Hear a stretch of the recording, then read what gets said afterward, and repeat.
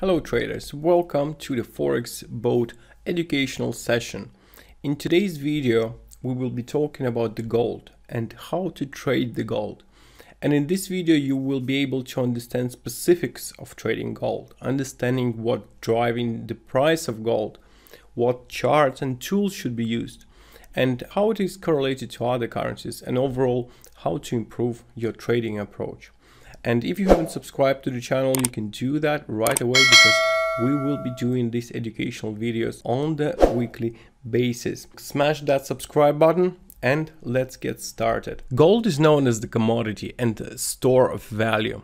It used a lot in the technologies, it's used as a jewelry. But there are many cases as to how gold is applied, and historically it's been store of value, of course. So while it's a store of value, we can look at it from a different perspective, not in relation to the dollar, but as how the dollar devaluating. Because what gold reflects is the price of the dollar, but the gold price always stays same.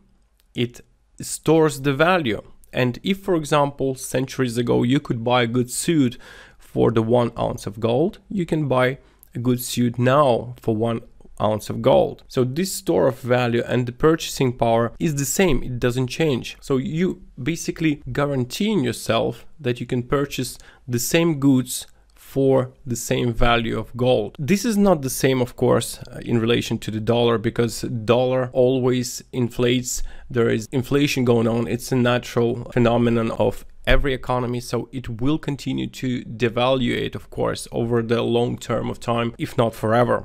So while that's the case, we can say that the gold will be rising forever. But nonetheless, there are cycles, market cycles, where price goes up, it goes down. But look at this monthly chart, for example. Look at it. It's just pure uptrend. There were some pullbacks, and then it just produces higher highs and higher lows. If you look at this chart since 1908, it's just higher highs and higher lows. Because even here was the previously made low, and price failed to go any lower and produced yet another higher high. So long-term gold is extremely bullish, and it will continue to do so fundamentally. There could be some spikes, some volatility, big moves, but all in all, the beauty of the gold is that the trend is long-term bullish. So knowing that, the strategies can be used buy only, for example, or using on corrective moves.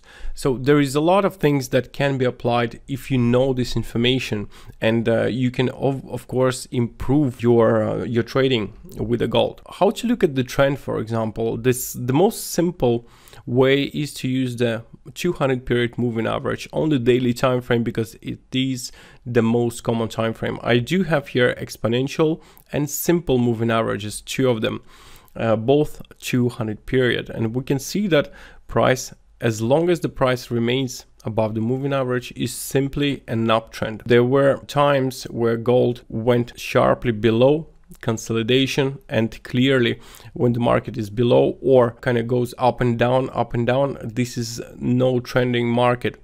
And there have been tough times for the long-term investors because price didn't move for quite some time. But as long as we have this sort of scenario, when the price stays above the moving average, this is the best time to trade gold. And you know what?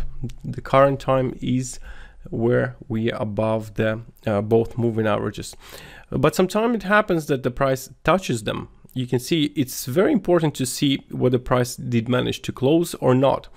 Sometimes there are spikes produced, but no closure below the spike. And this means that the moving average is still holding, which is still a bullish sign for the gold. Another thing is when the price is above the moving average, there are ways to trade. For example, breakouts, simple trend line breakouts could be the way to go. Support trend lines, resistance trend lines. There is a lot of ways to try trading trend line breakout. For example, the most recent one, we just had it here on the daily time frame, price went above. So this could be in the long perspective a buying signal for some investors. In the worst case, of course, there could be a massive drop in price where it will retest the moving averages, but still long term it remains bullish and the probability remains highly in favor of the uptrend continuation. As I said, the best time frame would be the daily for the gold, because it's a commodity, it's a long-term trading, mostly trend following. So daily chart would be the best, because on the low time frame it is hard to trade gold because of the huge volatility. And also in regards to what charts can be used, there are two types of chart, regular and logarithmic. So when the price goes exponential, it's very common to use logarithmic charts on the cryptocurrencies and stocks. Some stocks go ballistic, for example. And here you can see this is a logarithmic chart, and if I just compare it to regular, it will be different. Okay, it's the same chart but calculated differently.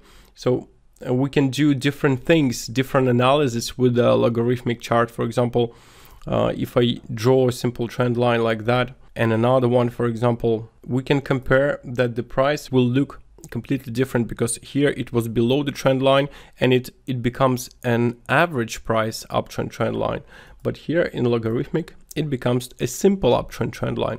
So quite a different ways to analyze, and with the channels is the same. It's quite interesting to see different perspective of the price action, for example logarithmic and the regular. Now when you start trading gold, I think it's the best to understand that it's a lot more volatile than Forex market. So here the minimum, for example, that you can trade is 0.01 lot. Okay, this is the minimum you can trade, and this would be probably the same in Forex as you in Forex. That would be 0.1 lot. Okay, 0.1, because the price tends to go 10 times or 5 times faster than Forex, which means that your 0.1 lot could be equal to 0.05 or 0.1.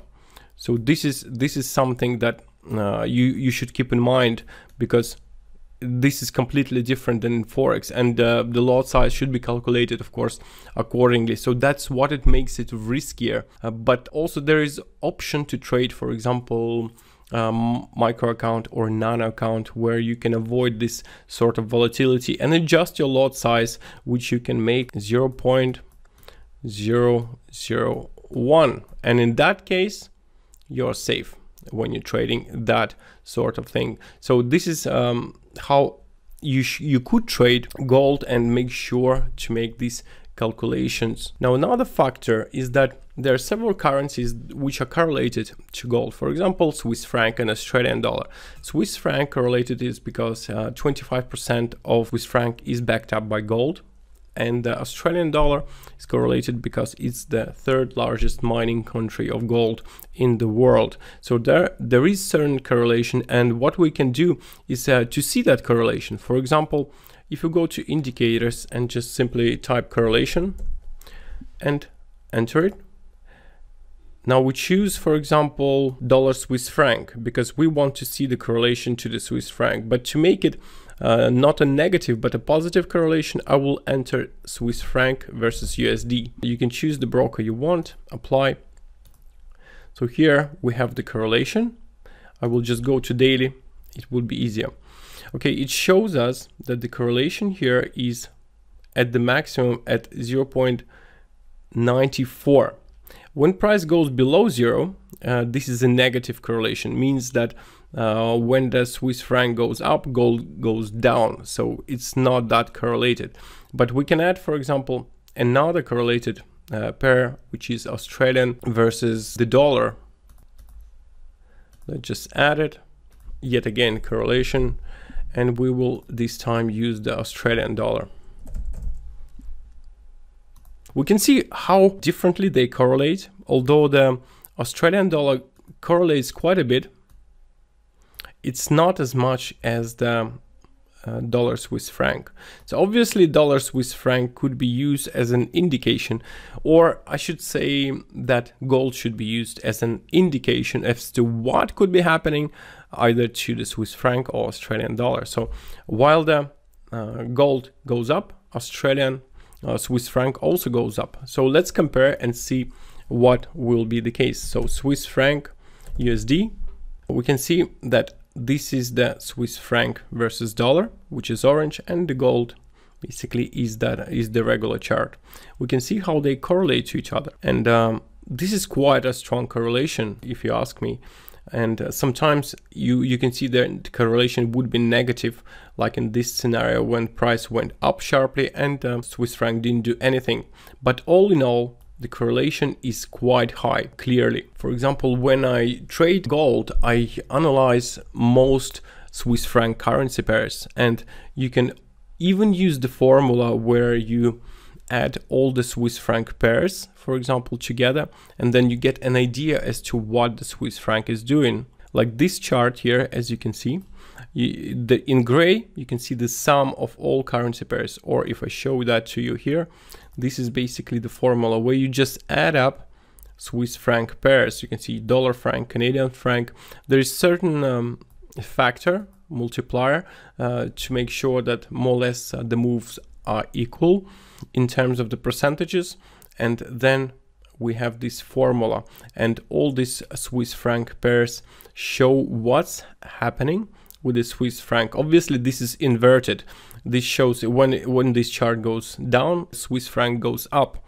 So all in all, this shows us what's happening with the gold. Now let's compare that to the gold actually. So overall, you can see that this is how it correlates the Swiss franc overall to the price of gold with a negative correlation. They're quite in line and move very similarly. Moving back to the gold. So that's the idea as to how trading gold can be used, how to calculate the lot size, and that it is a long-term uptrend instrument, and that's the beauty of it. Not the easy thing, of course, is to find the trend for the gold when the market is choppy. There could be extended times when the price action is like here, but we are all waiting when the price goes above the moving average, and then we can see clearly stays above.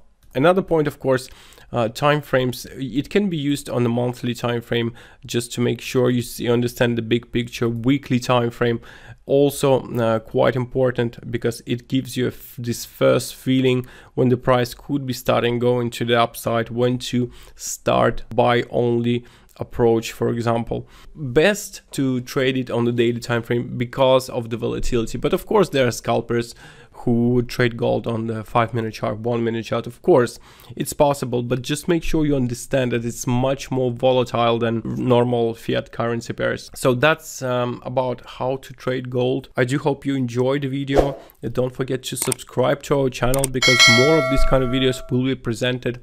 And not to miss, subscribe, and of course if you enjoyed it, click the like button. Thank you all for watching. Till next time.